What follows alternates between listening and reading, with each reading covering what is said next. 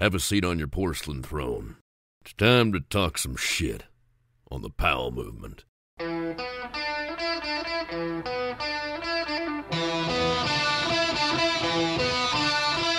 Welcome to the Powell movement. I'm your host, Mike Powell, and I'm going to start things out this week with some hippie shit.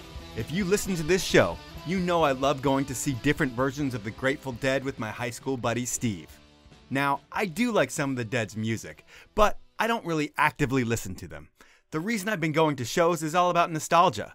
They remind me of the fun I had seeing them in college, and that was more about the party in the parking lot than the music. I mean, my musical tastes revolve around punk rock, metal, and old school rap. I like my music fast and loud, so I've never really been into jam bands. But when my buddy Malone Camp called me up and he was like, "Hey, I'm coming up to Seattle and taking you to your first Goose show," I was like, hell yeah, I'll never turn down a concert with a good friend. And while Malone and I don't go way back, he's quickly become a good friend. And I should mention that he's also the lawyer for Mountain Gazette. If you don't subscribe to that, you should check it out. It is a large format magazine that Mike Rogie created, and it is pretty amazing. Anyways, I knew Malone had a connection to the band. He was friends with one of the dudes in there, and that's pretty much all I knew. And to prepare for the show, I asked Malone to send me a couple of playlists so I could get familiar with their music. And I listened to them for a week or so I wouldn't be coming in totally blind. We saw the show on a Saturday, and Malone had seen Goose the night before in Montana, and then did a crazy flight over here to Seattle that got him here at 6:30 in the morning on 3 hours of sleep. I picked him up from the airport, I took him to Easy Street Records for breakfast, and if you come to Seattle and you like music and you like to eat, you have to check out Easy Street. It's one of the few iconic record stores left in the country, and I'm lucky to have it down the street from my house. So, after breakfast, I take Malone to his hotel so he can get a couple hours of sleep, and here's where things get good. Malone calls me when he got up and he's like, "We should get to the venue early. Let's leave around 1. I'm like, who gets to a show 6 hours early? I don't know, but I'm along for the ride, so I pick up Malone and we head to the venue. The whole time we're in the car, he's texting with his friend Jeff, who's in the band, and their tour manager, Sammy. I figured we'd get there, we'd get into a VIP area, and we'd have some drinks or something. But no. We end up back in the outdoor catering and green room area around 2 o'clock. And there were about 20 people there that I met, and I have no idea who's who and who does what, and I don't care. Everyone was just another regular person, it seemed like. And they all knew and loved Malone. The second we walked up, everybody was all about him, it seemed like. And they're asking about skiing in Japan and talking about disc golf. And we were all just sitting around eating salmon, chicken, and broccoli and shooting the shit for a few hours. Conversation was easy with these dudes, and there was no music talk whatsoever. Eventually, everyone went off and prepared to do their jobs, sound checks and all that other stuff, and Malone and I headed into the venue around 6. When the band took the stage, my mind was absolutely blown. The people that we spent most of our time with all day were in the band. The show was incredible, and they pretty much played all the songs I knew from Malone's playlist. When they played the one song I'd listened to more than any other, Hunger Sight, a dude in front of me turns around and looks at me and he's like, "I've seen Goose play 8 times and I've been waiting to hear this song." So I felt pretty lucky that I got to hear the songs that I wanted to hear. And then after the show, we went on the tour bus, hung out with Jeff there, and then went to the green room and the whole band was there. And I let him know, man, earlier we were all hanging out. I had no idea who was in the band or who was a photographer or who was a tech. And I really didn't care. I was just making friends with you all, and you were all good people, and you seemed like regular, normal dudes. And then when you took the stage, I was like, holy shit, those people that I thought were regular guys that I was eating salmon with were actually some of the most talented musicians on the planet. I think they knew that I didn't know what I was getting into when I was coming to the show, and they genuinely appreciated what I had to say about them. When they were about to leave the green room area, I fanned out, and I was like, "Hey guys, since everyone's here, can I get a picture with you?" And it was just like asking a group of friends on a trip to take a photo. So thank you, Goose, for that incredible experience. But who I need to thank more than Goose is Malone Camp. The travel that he did to get to this show was kind of crazy, and he didn't need to come see this one. He's seen the band over 40 times, and is seeing them 3 more times on this tour. But now that I think about it, Malone knows the shit I've been going through over the past 2 years. And if you don't know, well, my wife has stage 4 cancer, and it's made life miserable, emotional, and sad. So I really think Malone did all of this to make me forget about the shitty part of my life for a day. And that really means so much to me, and it totally worked. So thank you, Malone. While Goose was a once-in-a-lifetime experience, I've had a lot more experiences with my guests this week. It's part 2 with ski filmmaking legend Johnny Decesare, and we pick up where we left off last, in Whistler with Shane Szocs, when the new school movement of skiing was just starting. Before we get into it, I want to thank all of you for listening. I want to ask you to tell a friend about the show, as it really does help things grow. Also, if you have any questions or concerns or guest suggestions, you can email me at mike@thepowellmovement.com and I will get back to you. Finally, please support my incredible sponsors who make this podcast happen. They are Outdoor Research, Elon Skis, Best Day Brewing, Stanley, and Club Med. Now, it's time for part 2 with Johnny Decesare. I want to kick off part 2 by getting way ahead of myself again. I always do that. And you've put out so many movies, and you've worked with so many iconic brands. But two that really put their money where their mouth was Oakley and Red Bull. And when you think of the most insane big budget movie premieres that you've had over the years with one of your films, what would that be? Who was there? And describe the night. Holy moly. Yeah, those are two big brands. Those guys are awesome. Okay, describe. It was the Oakley 1242 premiere for sure. I mean, there was two big premieres, like two really big ones. But I would say the Oakley 1242 premiere was like pretty next level. It was at the Oakley factory in Irvine, and we basically burned the place down. It was pretty sick. I mean, just like an incredible party where they let anything go? Kinda. Actually, there was two of them. When we did 13, that was actually the first one at the Oakley headquarters. And that one, actually, the place got burned down. Actually, we got banned from doing premieres there for a while. Okay. And what gets you banned from something like that? Because you're all young. I mean, you're a little bit older than all the athletes, but not that much older. And you all like to have a good time. What gets you banned? Just going a little too big? Yeah, they were just going huge. I mean, I looked up at one point and Vincent Dorian was on top of the security guard's shoulders and he was dancing down the aisle, like down the middle of the place. And Philippe Poirier became the bartender and yeah, I don't know. It was just going off. I can't remember exactly what happened. JP Auclair was getting crazy. Everyone was there, and it was just a free-for-all. I mean, they opened up the lobby because they have like a mini theater that holds a couple hundred people. And that theater was absolutely packed. And then when the movie's over, they open the doors, and you're basically in their lobby. And it's a really freaking cool lobby. But they have like merchandise and like stuff. Like it's just their lobby. I mean, it was insane. And they turned the information desks there, you know, where they would send you upstairs to someone's office or something. That was like a bar. And then there was another bar serving beer and another bar. I don't know. It got totally wild. It was pretty nuts. And they were like, okay, no more Poor Boys for a while. We're taking a break. And so that's probably like 98, 99 or something like that. But then yeah, exactly. Then 2003, they let you back with 1242? Yeah, because it was their own film, so they decided to let us back. But they actually had like 3 or 4 years where they didn't do any premieres. They actually banned all premieres. So we kind of wrecked it for everyone. When you think of big premieres like the one you had at Oakley, does that kind of stuff get the attention of audiences and media outside of skiing? Like, are there actual famous people there? It was pretty cool, yeah. I can't remember exactly who showed up. There were some pretty rad superstars there, and I think, you know, moving forward, it definitely opened the door for us for a lot more projects. That was big. It was actually kind of like legendary. I think that was the premiere that turned the tide. They actually started doing all their premieres there in 1242 afterwards. So it opened doors for all over the place. That happens, and then something that you were known for, and a lot of the movie companies were known for, was a big movie tour. I think a lot of the Poor Boyz tours, you know, in the early 2000s were called the Triple Threat Tour, and there'd be a few different movies, the Poor Boyz one being the feature. And when you think about that, did you ever go on those tours, or did you try to distance yourself from them? I did in the beginning, and I would go to the first few, but then I would have to like come back home because at that point, when we were doing Triple Threat, I was like married and I had a daughter. But I mean, the premieres, I used to go to all the premieres in the beginning. Like I would go to as many as I could, but we would also try and have as many as we can. And Cody Carter basically packed up a truck and he would go. And he created Triple Threat. He created the Triple Threat Tour. Cody did. And he's a Seattle-based guy, you know, so we had some massive premieres out of Seattle. And when Cody's on the road touring your movies with the Triple Threat, do you ever get those calls in the middle of the night like, oh shit, Johnny, we've got a problem? Yeah, plenty of those calls. I don't remember exactly which ones they were, but we had plenty of those phone calls.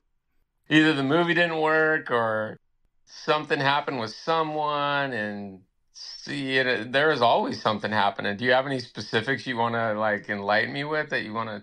No, I was just throwing it out there. I do remember when the projector did break. I think I was actually an MC of one of those tours when it was like in early September or mid-September, and it was like 100 degrees outside in Seattle, and everything just shut down, and we could not get the movie to go, and everything was overheating, and that just sucked. But I think eventually things worked out. Hey, I remember that. That was actually in Seattle. Yeah. I think I was on the mic for it. It was like 105 degrees. It was crazy. There was a zillion people at that premiere too. I think it was totally sold out. All your premieres seemed to be like that back then because it was just so popular and everything was kind of firing. But we're going to take it back to where we left off last time. And we stopped with X Games not including skiing. You were really bummed on that. And that experience created the name for your next movie, State of Mind. And I mean, when you're at X, had you already seen the footage from the Canadian guys? And you know in your heart that you're going to change skiing with the footage you're going to get from those dudes? No. I don't think I had met those guys yet. Oh, SIA was after X? SIA was after X. So you're bummed on how it's being covered. You have the idea for State of Mind. Then you meet Shane, and that's kind of where we left off before. And Shane invited you to Whistler. And these days, if you look back at influential people in skiing, Shane's arguably one of the most influential of all time, especially of the new school. But it's not just for his skiing, it was for his vision of what things could be. On top of that, Shane Szocs always had the best setup in Whistler. What was his life like when you stayed with him in those early days? Oh, it was crazy. We stayed at this place. So, first of all, he didn't actually think I'd show up, which is really funny because, he was being Canadian, and Canadians are like as nice as they get. They're like the nicest people on the planet. And back then they were even nicer. Like, it was just crazy. It was like, oh, you should come out. We can film together. That would be awesome. You're always welcome at my place. I'll come and pick you up from the airport. And I was like, okay. And I was a guy that was like, I don't know. I was crazy. I didn't care. I'd be, okay, you invited me. I'm coming. Let's go, And so I did. I told him I was coming. He picked me up from the airport. Actually, it was Glenn Middendorfer who picked me up from the airport. I think Shane too. And we drove back up and we stayed at this place called the Mushroom House. No, it wasn't the Mushroom House. It was the, what was the name of it? There was the Mushroom House and then his other house. It was crazy. It had all these different themed rooms. And it was his father's cabin up in Whistler. And it was insane. It was so good. And all the guys were staying there. Like everyone had like their own room almost. It was incredible. His parents weren't there. It was just like Shane's. He had the setup. It was the best setup in the world. And then he had this group. And the group was core. It was really cool. Who was that group originally? Like, who were those people living in his house that first year? Well, some of the guys were away. So JF Cusson, JP Auclair, and Vincent were not there.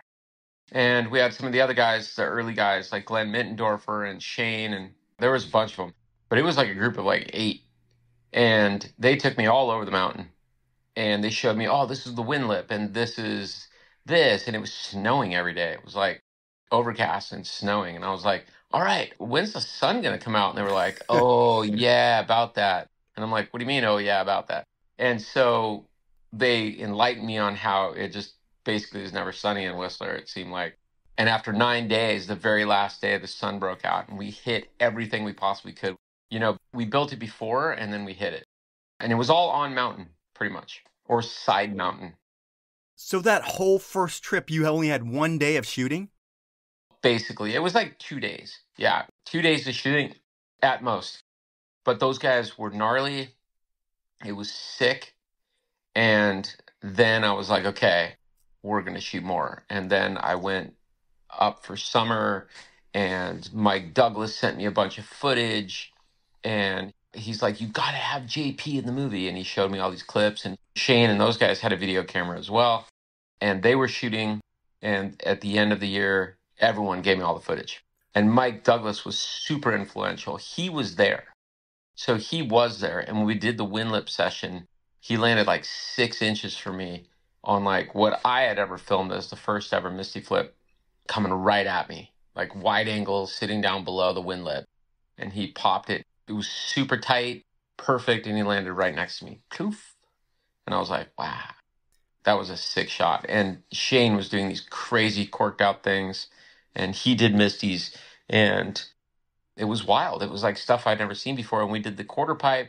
He did some other cool stuff that I couldn't believe. And these guys were doing like mute grabs with tweaks and all kinds of cool stuff. And I was completely mind blown and infatuated. And I was like, these are the guys. These are the freaking guys. These are the guys that are going to change skiing's image. And then when I received all the footage from Mike later that summer, that was it. We put together State of Mind, and that was like, okay, this is the new state of mind. This is the mindset that we're going to take forward in skiing, and we're going to show people how rad it is and where it's going, and we're just as good as anyone else, including snowboarders. Because at the time, it was like snowboarders versus skiers. Like, they hated us, and we hated them, even though we're all one now. I mean, if you think about it, they hated you and you hated them, but there's no doubt that what snowboarding was doing was influencing this new style of skiing. And were they more pissed at you guys for biting their style or for poaching their parks? Yeah, poaching the parks. They thought we were goofy, you know. They didn't care. They were just like, oh, those guys are stupid. They're trying to do cool tricks like us, but we're already doing the cool tricks. They're just copycats. But really, we had been doing cool tricks for a long time. It was just that they had a different style because they were on one board instead of two. So it was obvious they were doing some other stuff. But it was very influential. It was necessary for the ski industry. And I think in the end, it created something super incredible within our group. And that just spread like wildfire. And it was, you know, a very short time afterwards where we were doing pretty much everything everyone else was doing on one board. And I mean, it sounds like the beginning of the movement happens like 3 or 4 years before any of this. Like Douglas and Szocs see JF Cusson doing a 360 mute grab years before Mosley made that a household name.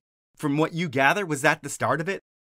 Yeah, the 360 mute from Cusson was pretty much as influential as it gets. Also, Chris Osnes, who I wasn't working with at the time, he was also doing really cool stuff.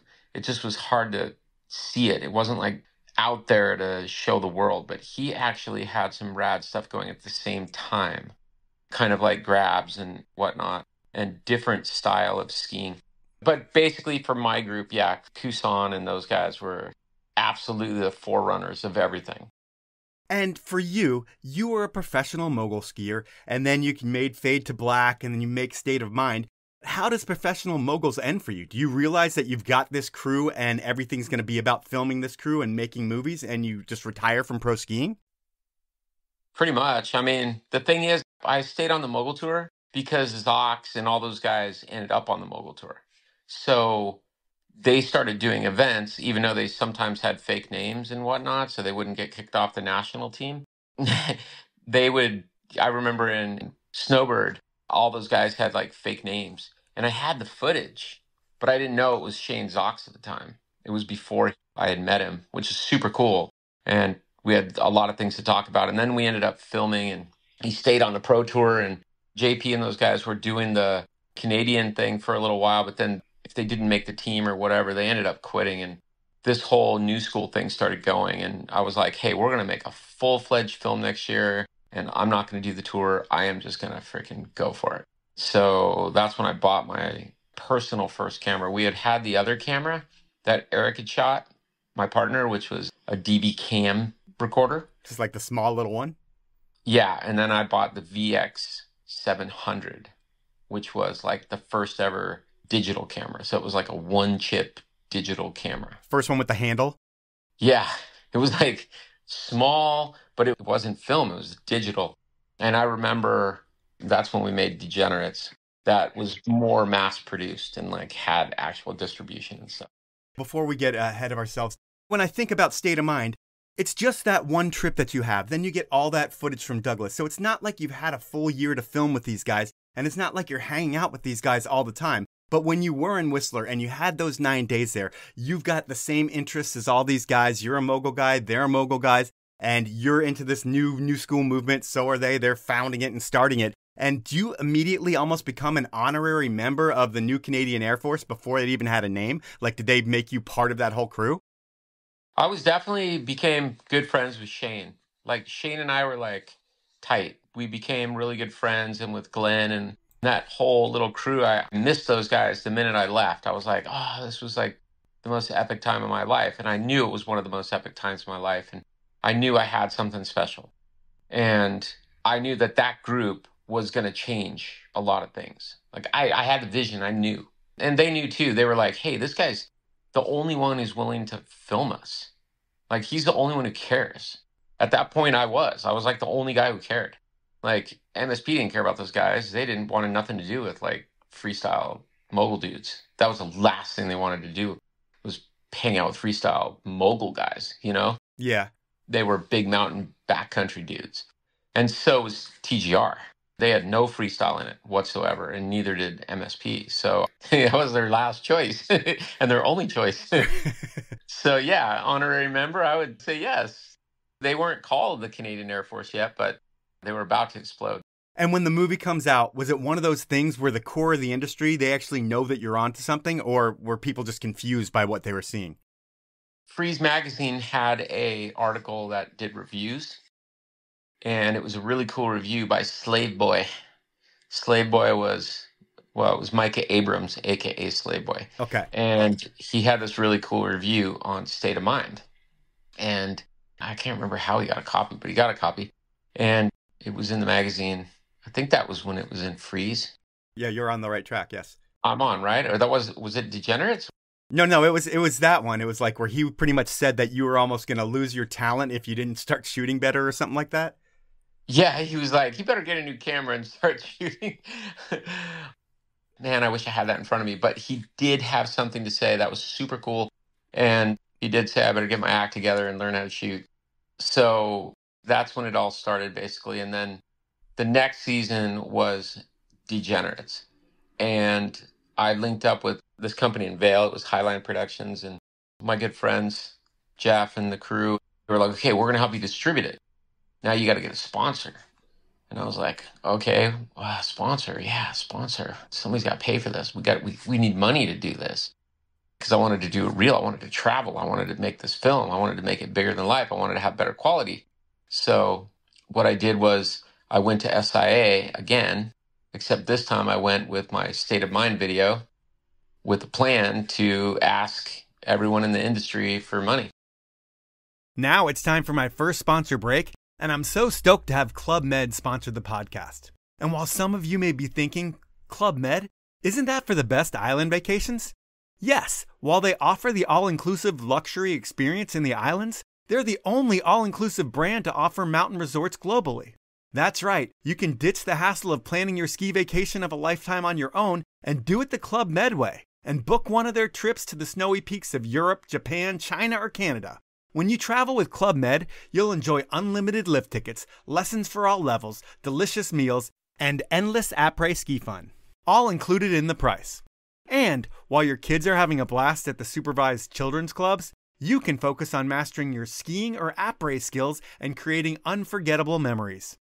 To make it all happen for you or your family, visit clubmed.us or call 1-800-CLUB-MED or your travel advisor to experience ski without limits.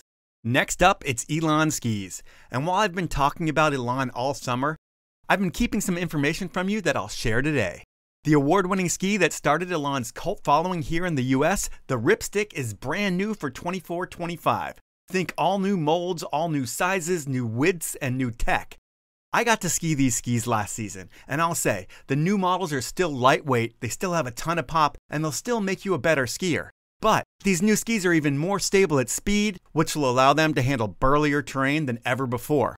While you get more out of the Ripstick collection, Elan was able to build them without making them more demanding. So Ripstick fits even more skiers than before. While I loved my original Ripstick, what I skied last year was noticeably more fun, and I know the cult of Elan is going to grow even more with this new collection. If you're a person that demos skis and you haven't tried an Elan yet, make sure you try one this year and you'll feel how fun these skis are. To find out more about all things Elan, head on over to elanskis.com. My final sponsor this round is Stanley, and they've been supporting this podcast for years before they became the hottest brand in America. Why did I want to work with Stanley? Because Stanley's products are light years better than the competition. While everyone knows about their quencher, which is everywhere, I swear by their adventure stacking beer pint glasses, and I use them every day. And when ski season comes around, I use Stanley's food jars and lunch boxes and bring them to the mountain to save me from buying $25 burgers. It's the ultimate saving money hack at the mountain. And Stanley's the brand that invented the category of keeping things hot and cold, and they've been doing it for over 100 years, so you know you're getting the best when you buy a Stanley. To find out more about all their products and collections, head on over to stanley1913.com. Those are my sponsors. Now let's jump back into the podcast. So you go to SIA, you shop it around to everyone, you get Heart, who you're already on, and they're like, yeah, we're going to back you, Johnny. We like what you're doing. So State of Mind helps you sell that one in. And now that you've got sponsors and you've got all these things going on and you're planning Degenerates. Hey, but I remember something now too, is that the biggest sponsor we had who actually gave me money for Degenerates and actually took us around because they were all on his clothing was B of A, and it was Hiro Kobayashi. And he's the one who I have to give him huge credit because he's the one who had sponsored all these kids. And the guys like Shane and all those guys were sponsored by B of A, and they were the ones who turned me on to him. And he was one who actually took us to Japan. And so we went to Japan with JP Auclair, Vincent Dorian, Cusson, and Szocs. Okay. And they created like a mogul event, but they also made this like freestyle thing, like almost like a slopestyle course. And it was insanity. That's when JF Cusson did like a switch backflip, and it was nuts. I mean, you think about the industry. I mean, there's a point here where there's momentum for all of these athletes because people see State of Mind and people are starting to get excited. But there's no product out there that these athletes can actually land switch on. Were you in the behind-the-scenes conversations that led to the birth of Twin Tips? Like, was everybody talking about what they wanted to do and then bringing those ideas to their sponsors? In Degenerates, everyone wanted twins. Szocs was bending his skis, and he was waiting for a pair of twins, and they came from K2. Yeah, so Szocs was waiting for skis, and they ended up coming through K2, and that was insane. It was like, oh, but they were really short. They were super short. They were way shorter than I anticipated, but they worked. And Vinny tried them, and Vincent Dorian was like, dude, we got to make these. And I knew that Solomon was onto it. And the guys like Mike D, who was super influential in creating the 1080, and JP and Cusson, they were all involved in it. And the actual first pair ever that I saw in person, that I think the world saw, to be honest with you, it was the first time anyone had seen it, was at Freeze Magazine's event in Vail, Colorado. And that was the moment. That was like it. No one skied on it there. That was one of those things where it like showed up late, right? Yeah, they showed up late. Cusson and JP both won categories. One won slopestyle, one won best trick, like big air. And when JP came on stage, the ski had landed that day, and he showed the world, and he held it up above his head. And it's like this iconic video shot and also a photo of him holding the 1080s up over his head. And that was the moment. And then when those guys got those things clicked in and they got bindings on them, it went nuts. And we had an amazing week in Vail. We had like 10 days together, the crew, and we built jumps, road gaps. JP did the first ever like Misty in the half pipe. And sometimes 10 days can be like 3 months, you know, and those 10 days were so progressive. And I remember it was the first time I ever got to like spend a lot of time with JP Auclair, and we hit it off really well. And I remember him saying, I've got this trick I'm going to make, and it's going to be like a McTwist in the half pipe. And we filmed and filmed and filmed and filmed, and he made it. It was insanity. It was truly next level stuff for the half pipe.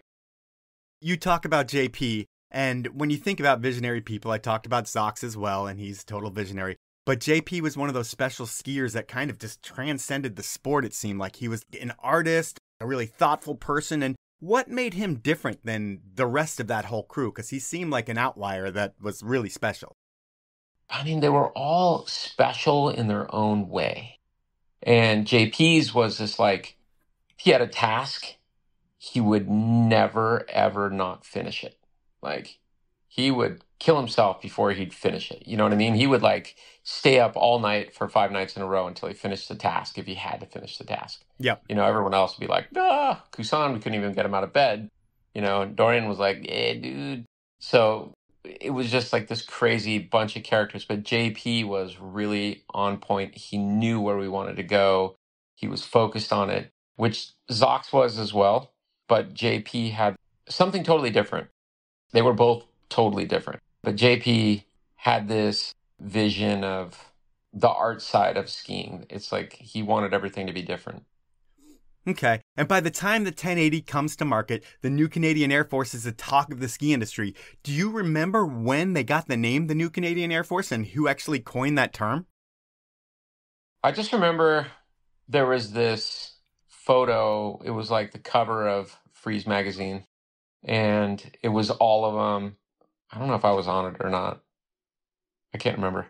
But there was a cover with the entire Canadian Air Force on the front. And it was pretty cool. It was like the coming out party. And Freeze kind of coined it? I think Freeze coined it, yeah.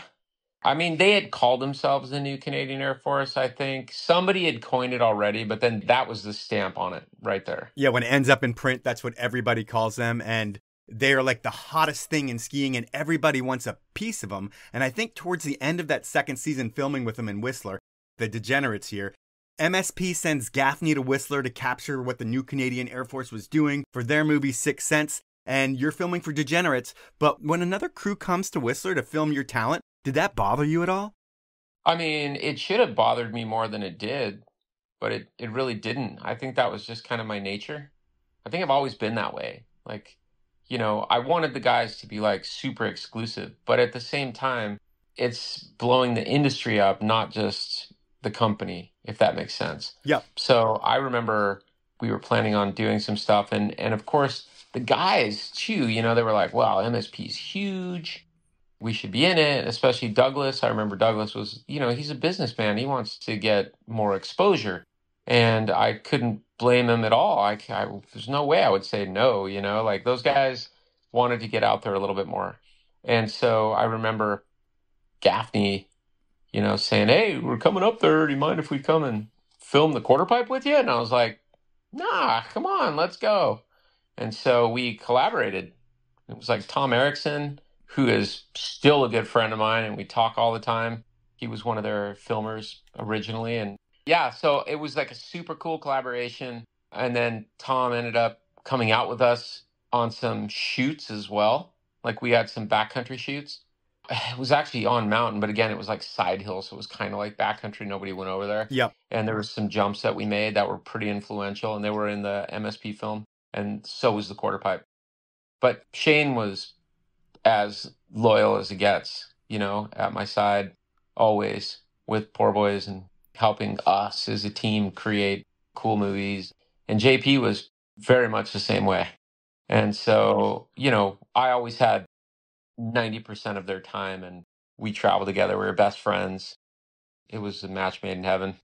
Awesome, man. Well, with Degenerates, was that the first time you had Tanner in your movies as well? Because I think that the next year you had a full segment with you. He was a lot more part of the movie. But how did you meet Tanner, and what was he like as a little kid? Yeah, it was pretty cool. Tanner was a ball of energy, but the first time I met him was because of Shane Szocs. And he was like, "Hey, dude, there's this kid. His name's Tanner Hall, and he's like 13 years old or 14 years old. He's a Grom. He's over at Smarts Camp across the way, and he rips, but he's really into what we're doing. And you should probably go check him out." And so I filmed with him just a hair. We met up. I was like, "Oh, this kid's cool." We rode the lift a bunch of times. We filmed for a day or two, and I already knew he was a superstar after one day. I was like, one day with that kid, and I was like, holy moly, this kid's going places. He was super young, fiery, and not scared to send it. So you meet him at summer camp, and summer camp really is like where the progression of culture and tricks and everything in the sport kind of happened. Shane Szocs started High North Ski Camp. Were you there for that first camp? Oh, yeah. I was there for a bunch of camps in a row. I would spend time there. And, we had so much summer footage in our movie every year because skiing was growing so fast at that moment that I was the trick guy, right? I wasn't a location guy. I was like individuals and progression. So summertime was like you could throw it all on the line. It was soft. It was perfect. We had quarter pipes, we had jumps, we had rails, we had everything. So there was a lot of summer footage from summer camps. With the trick progression that's happening, is it like every day there's a new grab and a new rotation and you're there to document it all? Literally every day. I used to just sleep on wherever couches or inside the hotel rooms on the pull-out cot. I think I was in your guys' room once. Probably. I think I slept on the floor in your guys' room or something, or some pull-out couch or something.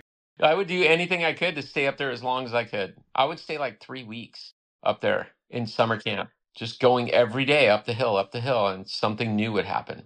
Or some guy like Candy Tovex would show up and, he would come and just blow it up.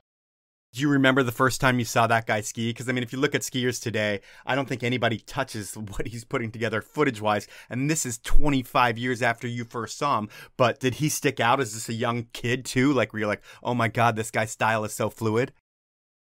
When someone first brought me to Candide, I was like, whoa, who in the world is this kid? Because there were summer camps, like, all over the place, right? So it was like Smart, High North, and then what was the other one on the other side of the glacier? Camp of Champions. Camp of Champions. And I saw Candide at Camp of Champions, and I was like, who's this guy? Like, dragging his arms behind him, like one arm behind him, lazy on the ground kind of thing.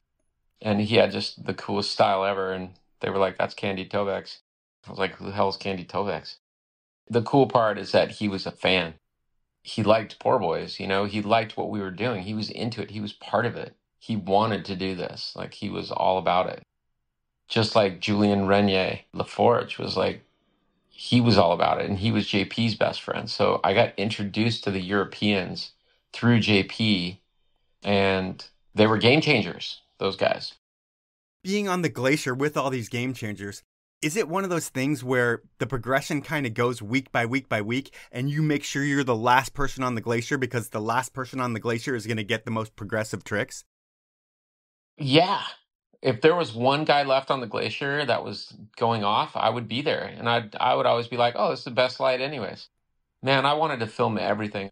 I filmed so much. And I used to do follow cams on the glacier and just go crazy. And I filmed morning till dark, till they kicked us off the glacier. We'd be the last guys on the glacier. Sometimes we'd have to hike out of the glacier.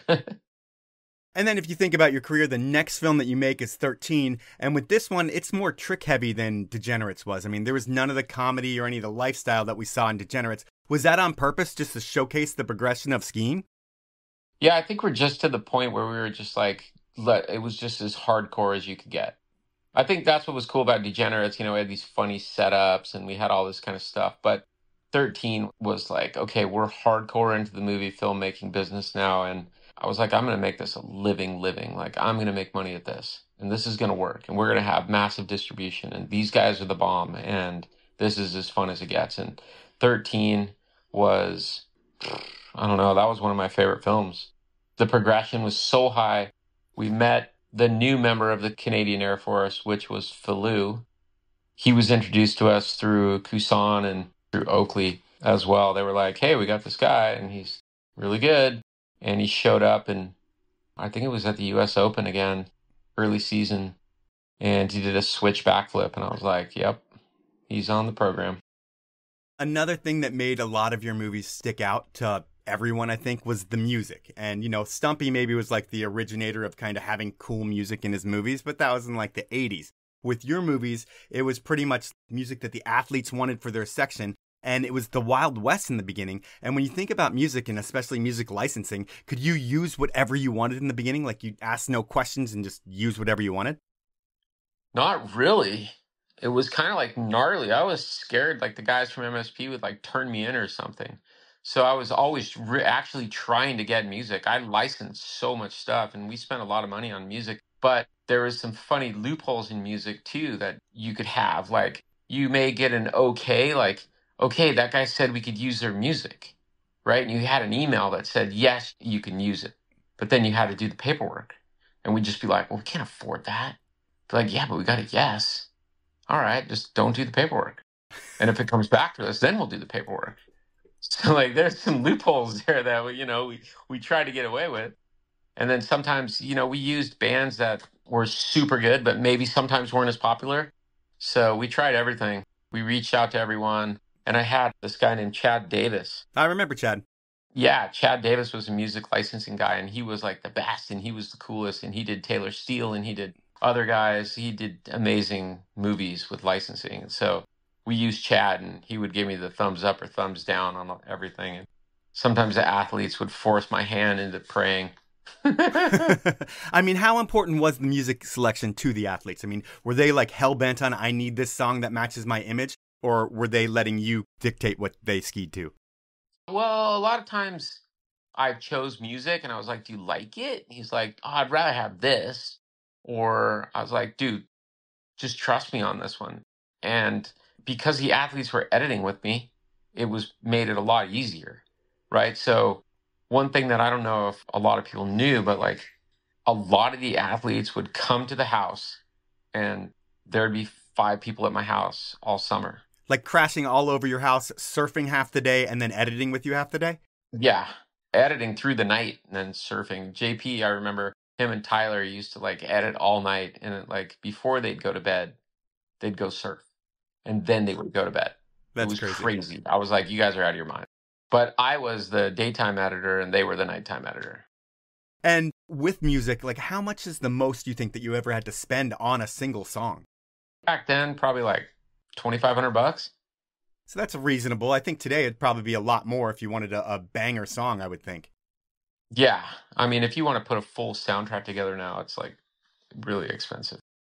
When you think about the editing process and everybody being at your house in California, do you ever have the situation where a movie comes out, an athlete might not have been in the editing process or just didn't know exactly what the final product looked like and ended up being pissed off because they weren't happy with how it came out? Sure, that's happened lots of times. I remember pretty funny stuff. Because you know what? The thing is, I don't blame them, you know? A movie segment in those days equaled sponsorship, right? It equaled the chance to win a award at the end of the year, which were very valuable back then. Like I really thought awards were valuable. If you won movie of the year, if you won, skier of the year, if you won trick of the year, all those awards were super valuable as an athlete, and they transcended into dollars. Right.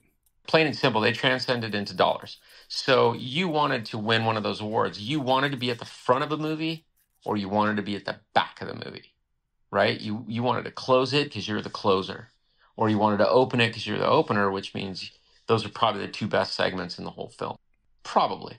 And I remember like Dane Tudor was pissed because we put him in the second slot and not at the end. I think he thought he was going to be the closer or the opener. He definitely deserved to be one of those spots, but sponsorships and other things started taking over and kind of getting in the way with a little bit of that stuff. So it gets political, huh?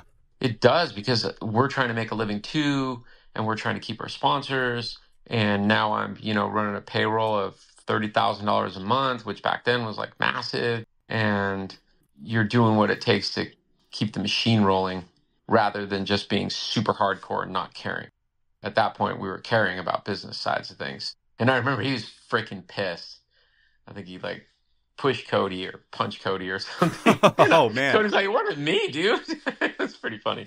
But Cody was editing or something. But, no hard feelings. We've always had like crazy stuff happen. Pete Alport was fiery and he's gotten in fights with athletes before on trips.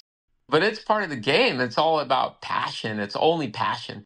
Pete's such a fanatic he works harder than nearly everyone else. So he would get fiery when people didn't work as hard as him or they talk shit back to him or something, He'd be like, what? Talking back to me? I'm the man. It's time for my second round of sponsors, and I'm going to start with Outdoor Research. While I love that they sponsor my podcast, I've been wearing OR gear since I moved to Seattle in 2000. I started with one of their rain jackets, as if you live in Seattle and don't own one, you're doing things wrong.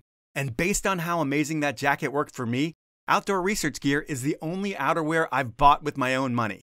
And I've been privileged over the years. I get a lot of free stuff, but I've still bought my gear from OR because it's the best.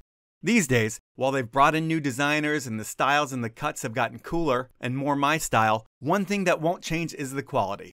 That's the reason you see core skiers and snowboarders, climbers, and now mountain bikers swearing by OR. Because if you want the best, head on over to outdoorresearch.com to see what I'm talking about.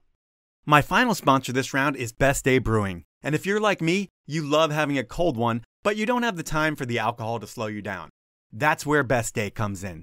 Think all the flavor of your favorite beer, whether that be a Kolsch, a hazy IPA, a Mexican lager, the Shandy, or the brand new Pilsner, which is quickly becoming my favorite Best Day.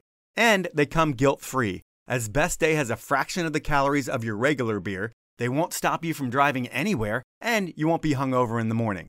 And for people who drink beer with alcohol, here is my secret trick to extending my night. Mix in a Best Day every couple drinks, and you'll find yourself to be more coherent, more fun, and primed to have your best day or night ever.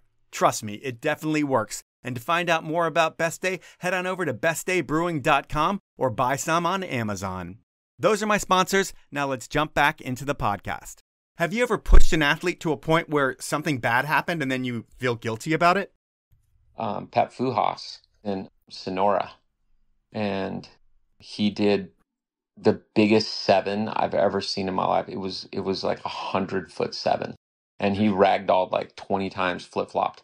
And then he went back, stomped the 7, and then proceeded to land backwards. Well, he did like switch cork, and then he did 5, but it was freaking big. And it was corked out, and he did it both directions. And I was like, this is another moment of skiing history. Yeah, was that the trip where his eye almost swelled shut after? No, that was in Europe. Okay. That was like this crazy gap that the guys from the mountain showed us, and it was way too big, way too gnarly, and he still hit it. Maybe that's the one that I would definitely regret pushing Pep towards. That might actually be the moment. I was like, we got to hit this, dude. They built it. We got to hit it. Let's hit it. And then he flew over that thing so freaking far and put his knee to his eye, and he just walked straight up to me and was like, "Grrr," into the camera. Oh, that was bad, actually. But yeah, and you know, guys like Tyler Hamlett came into the Poor Boyz crew through Pep. And I remember the guys at Oakley telling me Pep was going to be something special. And then Pep, of course, became something ultra special. And then Pep was like, hey, I got this guy. He's my good friend. He's from Steamboat.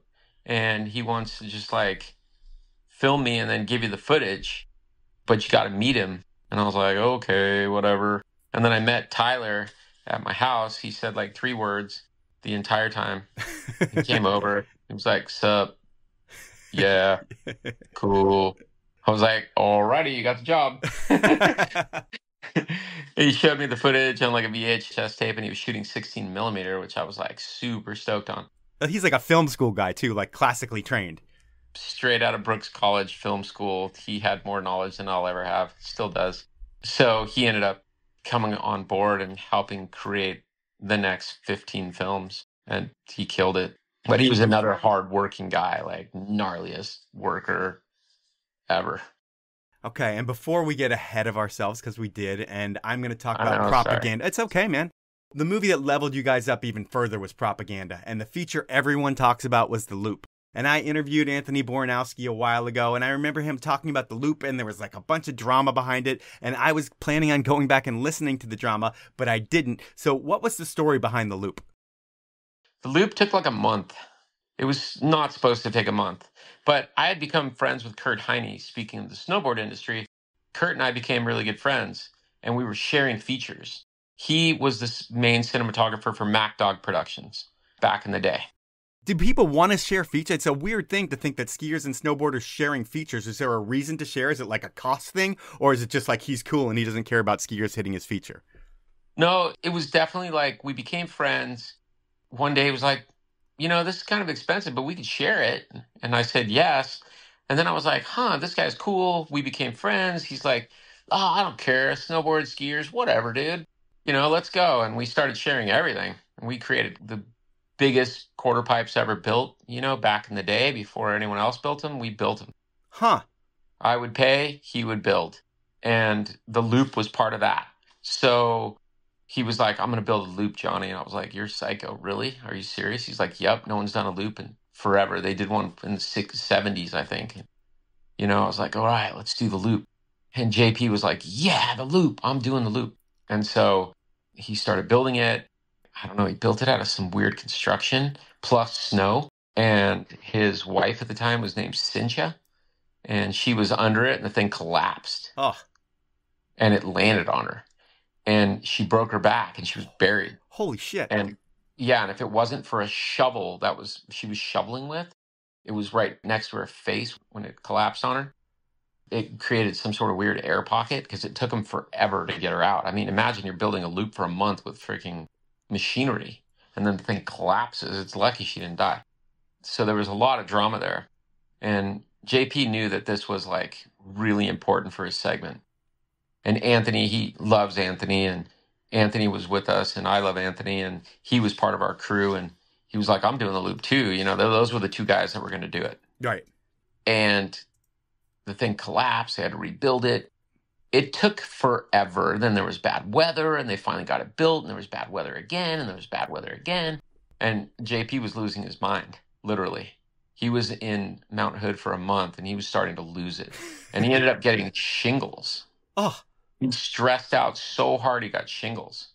So he had these like things all over his body that scarred him for life. And I was like, holy moly. It was heavy. And finally got rid of the shingles.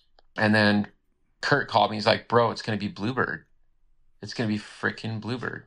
So I flew up there because I had left. I was like, I can't take this. I'm out of here. And sure enough, it popped blue, and Anthony and JP were still there.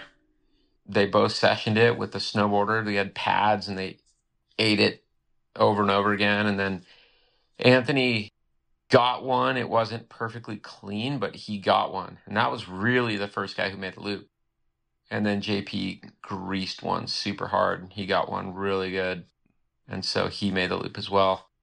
And I think the photo that Kurt, so I was shooting video. Right. I was the cinematographer on it. Kurt was shooting photos. So I shot the video. I'm actually if you look in the background of the propaganda, you'll see me. I'm in the background shooting. And then Kurt was the one who shot the photo. So it was pretty sick. It was incredible. It was a great shoot. The snowboarder made it as well. I forgot what his name was, but he made the loop as well. Did they get a cover of the snowboarder in the loop and a skier in the loop? Was it the same loop on two different covers, or did they not use a cover? They didn't use it as the cover. We did a quarter pipe transfer with a rail. He used that as his cover. Okay. And JP, I put on the cover. The story broke as like JP did the loop first. But really, it was kind of like Anthony did the loop first. Wasn't as clean the first one that I remember. But then he greased it as well, like really freaking greased it too. But Anthony's the first one to ride out of a loop in the modern era, and then JP did. Yeah, for sure. I don't know why there was drama behind that. Maybe it's because I created it. Maybe I was like, JP did the loop. He's the first guy to ever do the loop. I think the drama was more like his wife breaking her back. Yeah, that was a lot of drama. Yeah. That didn't end well with, he got divorced. Does he blame it on the loop? No, I don't think so, but definitely didn't help. Yeah. So this whole collaboration was based on cost. And when you think about a feature back then, I mean, you're paying for cat time and a whole bunch of different things. How much does the loop cost you personally? I don't remember. It was thousands of dollars. And you're just paying it to like Kurt, and then he's doing all the heavy lifting and hard work, and then you get to just go hit the feature? Yeah. I mean, JP and those guys shoveled and chiseled day in and day out. Like, they were there. I was there too, but not nearly as much as those guys. Like, they worked their asses off. And Kurt he was just a workaholic. So that's all he wanted to do is create things. And he made rails for us. Like, he'd be like, hey, you want to buy this rail? I was like, yeah. Okay, I'm going to make this crazy sea rail. It's going to be insane. I'm like, okay. And he'd be like, this is how much it costs. So I would pay for it. He would use it. So it's a win-win for everybody. You don't have to do any heavy lifting, but you get these crazy features, which is nice to have someone like a laborer like that's that creative to do that shit for you. Yeah, he was a mad scientist. We always called him a mad scientist, for sure.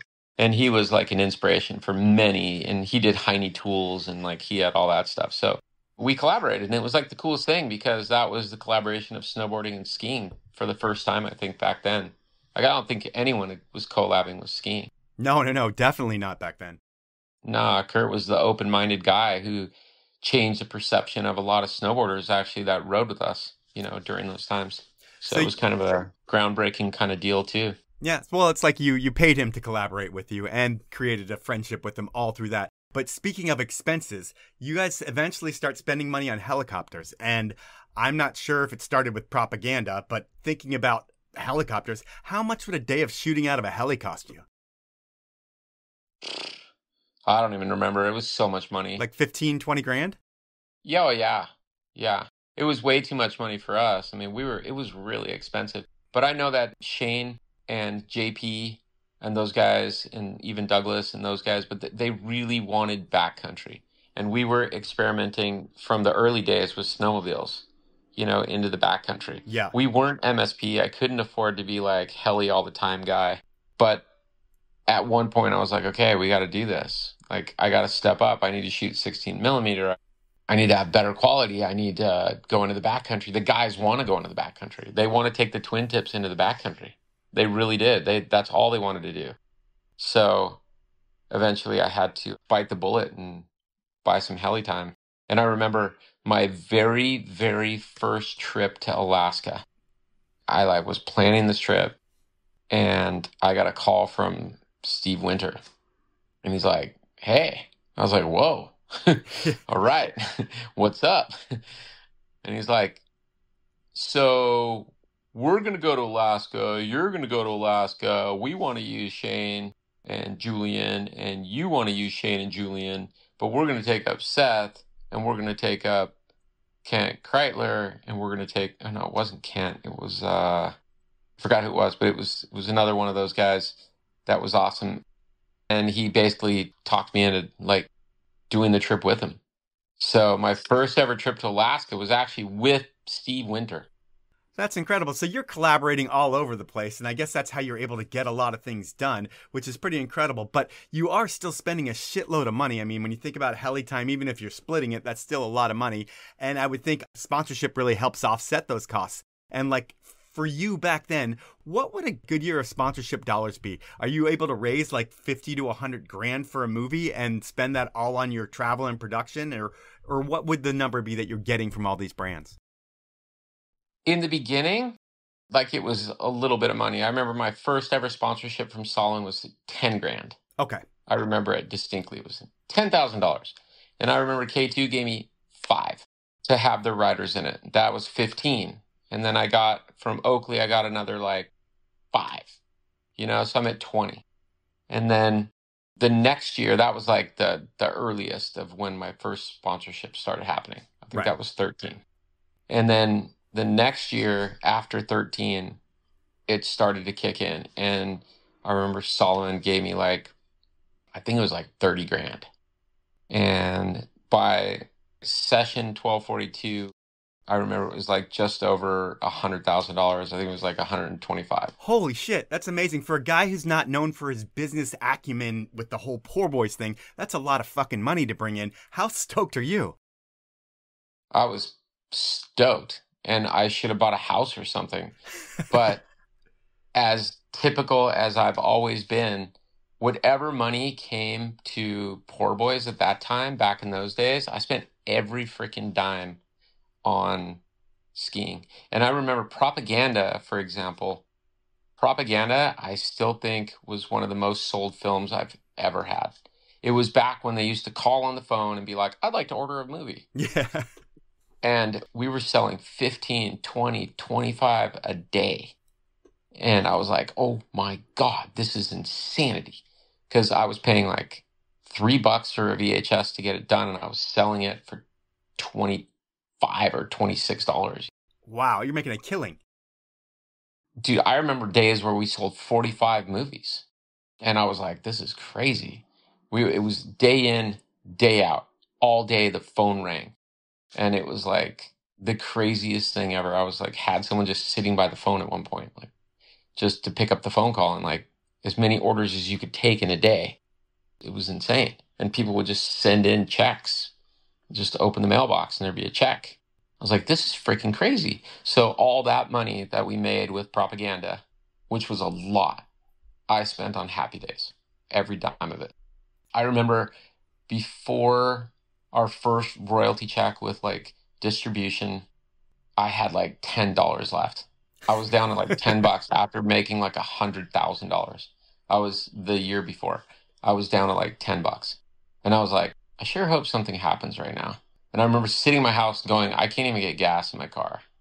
And then like a day later, a royalty check came in the mail for like 10 grand. It was like a pre-sales royalty check from the company in San Jose at the time. Was that Video Action Sports? Yeah, Video Action Sports. And I was like, holy shit, it worked. All right, we can keep going. So I had a $10,000 check and I just deposited that and kept life going. Because life was pretty simple. You know, I was single. I lived in a studio below Beau Bridges as a photographer. Yeah. And all the guys would just come over and edit, and that would be that. It was awesome. Easy. And so at one point you're creating the movies yourself and you're selling yourself through the phone. Eventually, I'm sure that gets to be too much work. Is that why you go to a distribution house like Video Action Sports? Is just because they make it easy for you? Well, no, we just wanted to distribute. We wanted to get the movies out. The most important thing for me at the time, back in the early 2000s, like, or let's say 98 even, to 2002, all I cared about was people seeing the film. That's it. Okay. You know, I wanted to eat and be able to make another film. And that's literally all I cared about. There's nothing else. I just wanted people to see the film and like understand that this new wave of skiing was coming and we were on the forefront. We were the dudes.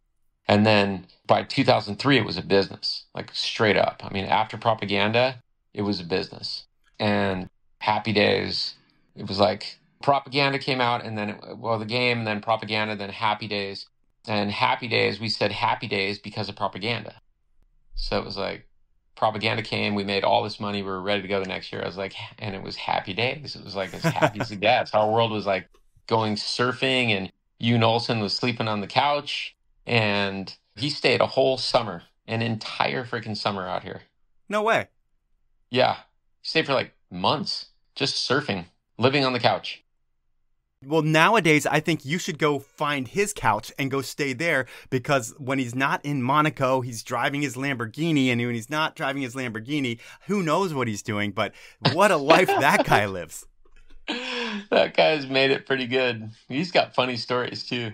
I've tried to get him on the podcast, and I will try to get him on again. But I know I told you that we were going to go for an hour. And like always, we're not going to go for an hour because we're going a little bit longer. So I have to fast forward a little bit. I'm going to fast forward to 2005. This is when a lot of things start changing for you. This is when you start shooting windsurfing, and eventually you decide to make the Windsurfing movie. And is it true that part of the reason you shoot windsurfing is because you help someone get their green card, or what's the story behind that? Yeah. So I was visiting Mikey Hill up in Oregon in the Gorge, you know, Mount Hood area. And he's like, hey, come to this party thing. And I met this girl who lived in Maui. And I ended up, you know, dating this girl from Maui. And so I went to a place that I said I didn't really ever want to go to, which was Maui, because it's windy. It's like the windy island. And I'm like, as a surfer, I was like, oh, the wind, it's the worst ever. So, but I ended up going there, and, you know, we have good times dating her. And when I was there, I was watching the windsurfers, because every day at like 11 in the morning, the wind would come up, or earlier, and it would just be all windsurfers, and I couldn't surf anymore. So I would just watch them, because she was a professional windsurfer. Okay. So I'd watch her, and I was watching all these other guys, and I was like, damn, this is sick. And I really enjoyed watching them, and I couldn't believe what they were doing in massive waves. It was just, it was like this eye-opening, like, whoa, what the hell? This is insane. And then at one point she was like, I'm going to get kicked out of the country. Are you going to marry me? And I was like, no. Are you nuts? Yeah. And then on New Year's Eve, I got pretty wasted, and I was like, hey, I got a surprise for you. I'm going to marry you so you don't get kicked out of the country. And then I ended up marrying her to get her green card, which she did, but that didn't last long at all. Okay. We don't need to talk about her. We'll say that didn't last that long at all, like you said. And so you crushed it with the windsurfing movie, because they don't have a movie like that. Like the way that you shoot and edit, windsurfing's never seen anything like that. Was the whole industry like, holy shit, this is like the second coming of what our sport's all about? Yeah, the windsurfing movie was cool. When I was in Maui, I met Jace Ponabianco, who became my partner and still is my partner to this day. And also I met a guy named Levi Cyber, who was one of the very best windsurfers in the world, and especially wave sailing. He was like excelled to the max. He was the stylish, most epic rider ever, who happened to love snow And he happened to love filmmaking. He was already making his own films. He was shooting on Super 8. And we started to hit it off just by hanging out, watching windsurfing. And I was like, oh, you're the dude who rips. And he's like, oh, yeah, my name's Levi. And so we ended up becoming friends. Jace happens to be their filmmaker. He's the Johnny of skiing. He's the filmmaker of windsurfing. He's an ex-pro windsurfer who did the exact same route as me, but with windsurfing. And so I'm like, dude, I make films. You make films. We should make like a real film on windsurfing. And so I brought my 16 millimeter camera out and I started shooting. And I shot for like a year without knowing what I was going to do with it. And then we were like, okay, let's actually do this. And between Levi, myself, and Jace, we created the Windsurfing Movie, which turned out to be probably one of the greatest action sports films I've ever made. Really ended up being something special. And that's a bold statement coming from a guy like you who has made some incredible action sports films. So for that to be one of the best you've ever made, and it's your first stab at a windsurfing movie, given you're tied in with all the best in the world, it seems like, which is amazing. But one thing that I think might have happened, I don't know if it was during the Windsurfing Movie 1 or 2, is that you found Kai Lenny, and he was like 12 years old or something. And it sounds like you believed in Kai before Kai believed in Kai, before Kai's parents believed in Kai. And before we actually talk about Kai, were there any skiers that you found like that, where you were like, you just saw raw talent and you were able to mold them into the pro that they became? Skiers. I mean, in my career, I remember something that I'll never forget was a day with Sammy Carlson. This is like one of the most radical days of my life, I think, as a cinematographer. That was actually like 2 days in a row that were like insane. But Sammy, I called Sammy Carlson. I was like, Sammy, we're going up into the backcountry today, and we're going to do some stuff that is going to crush the world. And he's like, let's go, let's do this. And I remember I had my sled, and it was just me and him. I couldn't even get a photographer to go. It was just nobody wanted to go except for me and me begging Sammy to go. But I didn't beg Sammy. He was into it. So Sammy and I went up on my sled. The arm fell off of the sled, like the sled arm. Yeah. It fell off halfway up. I was like, this is not starting out well. I hiked back down the trail, and the thing was sticking up in the snow. It was just meant to be. And then I walked back to the sled, and these sled neckers came by and were like, you should just do this. And they wrapped it up with something. The next thing you know, we went up and we found what was called Hollywood Ridge in Whistler. And Sammy dismantled Hollywood Ridge. He hit every single line and did things to switch, took off switch, did switch cork this and land switch cork that off of that ridge. And it was the most radical 1-day session I think I could ever remember. And then the next day we went up and we built this crazy jump with Andy Mayer. And Andy did this nuts switch cork 5 over this giant, like gappy, weird rollover thing. It was also kind of groundbreaking stuff. That day, I will never forget. I have it etched in my mind, Sammy going off the noses of Hollywood Ridge stuff and landing switch. It was just the sickest thing ever. And Sammy was probably, what, like 18? He was super young, and he went on to win, like, I mean, how many times has he won Skier of the Year? He turned into the backcountry phenom. You know, he wasn't just a park guy, wasn't just a rail guy. He was backcountry guy. Yeah. And he turned into something freaking crazy special. So that's a day with Sammy, but in your career, you found Kai Lenny, right? Would that be fair to say?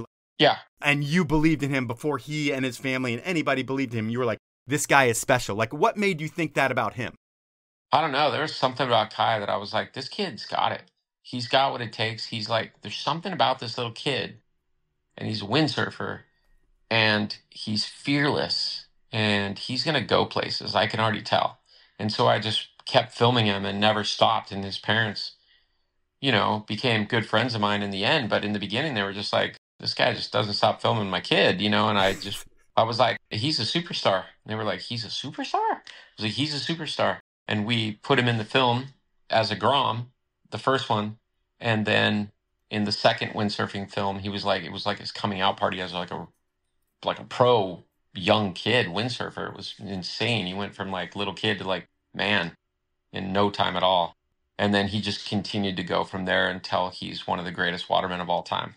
And when you think about developing a friendship like that, with you both loving the water. I mean, is it one of those things when you see Kai, like you and him like go surfing together and like you're friends?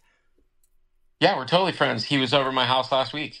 Oh He came man. over a week ago or 2 weeks ago. He came, slept on my extra room in here, and we went up to the surf ranch together because he was doing something for Red Bull, and I was up there filming for Red Bull. So he's like, hey, I told him, hey, I'm going up for them. And he changed his flight and came to my house instead. And then we drove up together and we drove down together and we hung out. We went surfing, and my daughter and him went surfing at Trestles, and John paddled out, and Kai made like a YouTube video and put my daughter in it, the whole deal. It was super fun. Man, you have to be the most rad dad to your daughter. Like, there's not too many people that can do things like that, which is pretty incredible. I will say that as time goes on, it's almost like you kind of handed the Poor Boyz keys to Tyler and went on different trips and, select trips to film and stuff like that.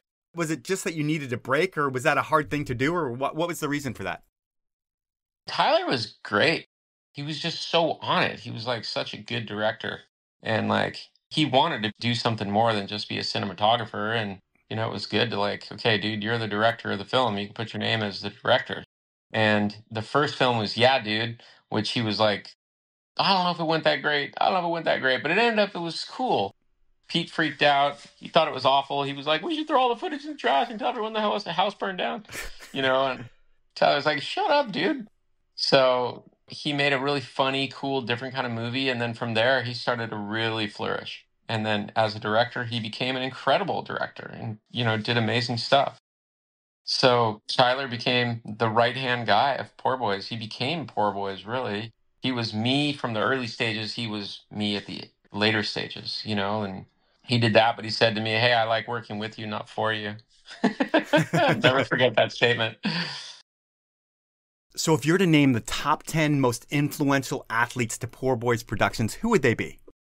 Most influential skiers of Poor Boyz would be Shane Szocs, JP Auclair, Mike Douglas, Vincent Dorian, JF Cusson, Philip Poirier, Sammy Carlson. I mean, I would be leaving a lot of people out in this group, but like there was a lot of really, really influential guys from Poor Boyz. The early days and then the later days, So Candide Tovex. Who else was I going to say it just now? I had some other guys on the tip of my tongue. I think Sammy was such a big influence. I mean, obviously Pep Fujas was like one of the biggest ever. And I would also say Yoon Olsen. Like that whole Oakley team and then Vinny Dorian. Like those guys literally changed skiing forever. I think Dane Tudor did a good job of progressing skiing as well. I think he was a guy who actually progressed skiing. And that was with Jeff Thomas. Like Jeff Thomas brought Dane to our program. Yeah, Jeff Thomas was great about bringing people to your program. When he came into Poor Boyz, he brought like a whole new crew into the fold that all like stood out in your movie. Yeah, it was pretty sick. Yeah, he was a great talent scout too. Yeah, he's no slouch, man. He's a great cinematographer, filmmaker. And I very much appreciate his input and his whole thing that came to Poor Boyz because he's awesome. He also met me at High North Ski Camp, just so you know. He was a camper. He saw me filming. And he's like, I'm going to be like you, dude. I interviewed him. I think that story came up in here where he like saw you and he's like, I'm going to be exactly what that guy is. That's crazy, huh? Yeah, it's so cool. I'm going to end the show here. We could talk about a lot more things, but I know I haven't respected your time this time like I did last time, so I'm sorry about that. But I did get another person to record 3 inappropriate questions for you. And this time it was a man of few words, a man that we just talked about, Tyler Hamlett. He was with you for over a decade at Poor Boyz. These days, he's one of the best content creators in the business with Flagship Independent. And Tyler came up with 3 inappropriate questions. Are you ready for the first one from Tyler? Sure. All right, here we go. Hey, Johnny.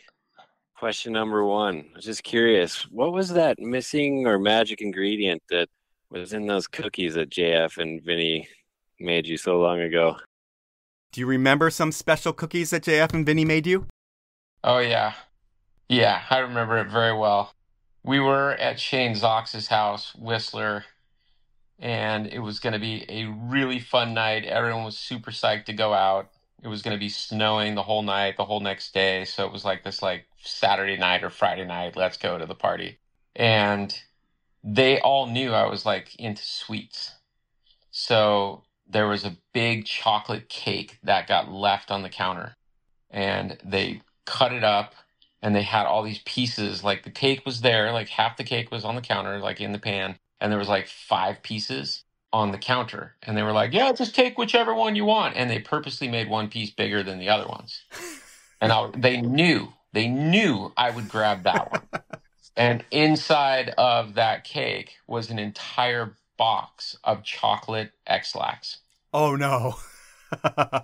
Yeah, an entire box. And of course, I just thought the cake was crunchy because I was a sweetaholic. I was like, oh man, I love cake and I love chocolate.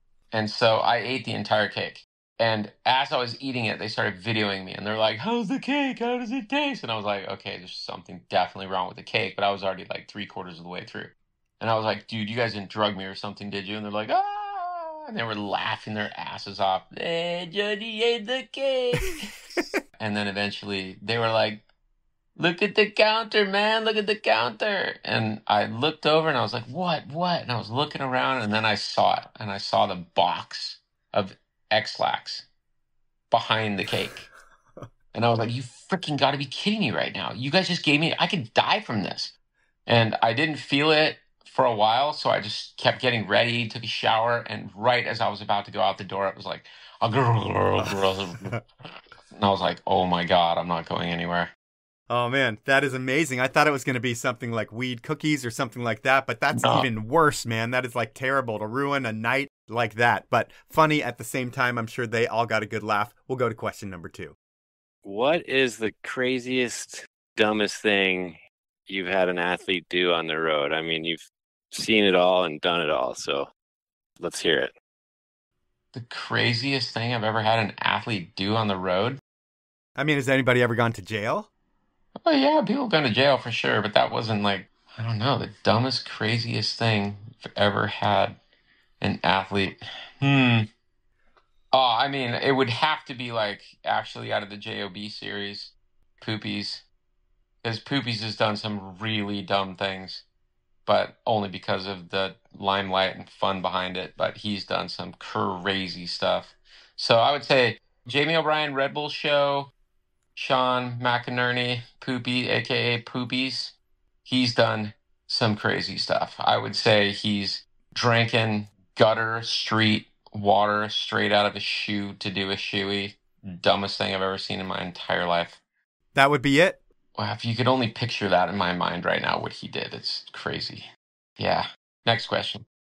On that Oakley trip in France, what made you grab your camera bag when everyone else left theirs in the van? And what footage was on the tapes? We were Oakley 1242. We had just filmed Backcountry. Pep had just done 2 540s, left side, right side. He did a 0 spin, all backcountry. An all landing switch that's going to change the game of skiing when people see it. Yeah, change the game of skiing. It was going to be part of his groundbreaking segment that was one of the best of all time. And we park to go eat at this restaurant, and we park in front of, like in a roundabout kind of thing in Chamonix. And everyone leaves their stuff in the van. And I was like, man, this is weird. And I have a weird feeling about this. And I was looking at my stuff and I was like, this is the most groundbreaking footage of all time. Why would I want to leave it in here? But I actually did leave it in the van. But what I did was I had this weird instinct and I tied it. And I tied it so crazy. I tied it so you couldn't pull it out of there without taking all the skis out. And we went in to eat pizza or wherever we were eating, just right down the road. And it was a big snowstorm. And like halfway through the meal, I jumped up, scampered across the table. Everyone was like, what is wrong with this guy? And I ran out the door with chicken skin. And I ran to the van and the door was still moving like backwards. Oh.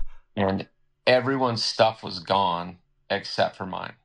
Is that why there's only one angle of those shots? Yeah, that was it. Steve Rosendahl was on the trip. He lost everything. Chris O'Connell lost all of his photos and all of his gear except for those photos that he had in his pocket. He had a bunch of rolls in his pocket that he had in his jacket, so he didn't lose that. But basically, yeah, we lost everything except I had everything. So we still had the ledge. We still had the backcountry chute. We still had everything. I didn't lose one roll, but I would have lost the entire trip if my stuff would have gotten stolen because it was all in there. Oh, man. Well, that's a total nightmare. I'm glad you were able to save your stuff. Sucks for everybody else. Everybody learns a lesson that day. Take your shit with you or lock it up.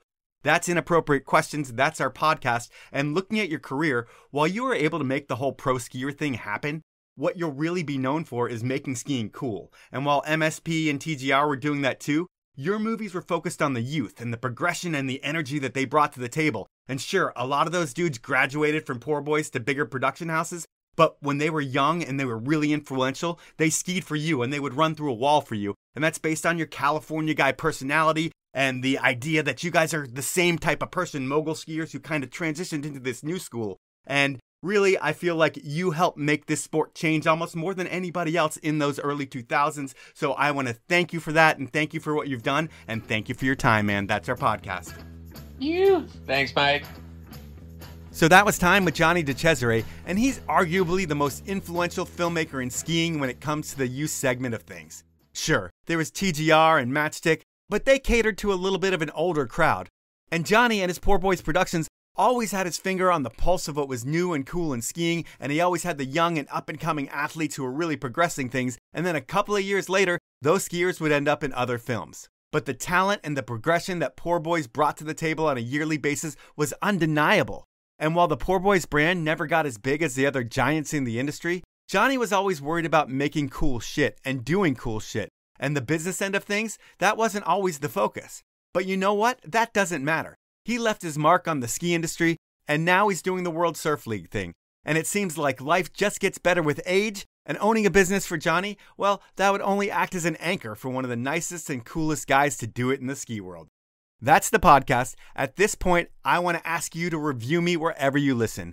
This really helps things grow in a way that I don't even understand, but a simple review or 5-star rating really does help things. If you're on an iPhone, here's what you need to do. First, click the purple podcast icon. Second, search for the Powell Movement. And if you already subscribe, you still need to do this search. Third, click on my logo. Fourth, scroll down to the rating and reviews. And fifth, star rate me. And if you're really awesome, please write a review. Thank you for doing that. Thank you for listening. And please, please, please support my incredible sponsors. I only work with the best, and they are Outdoor Research, Elon Skis, Best Day Brewing, Stanley, and Club Med. Have a great week, everyone.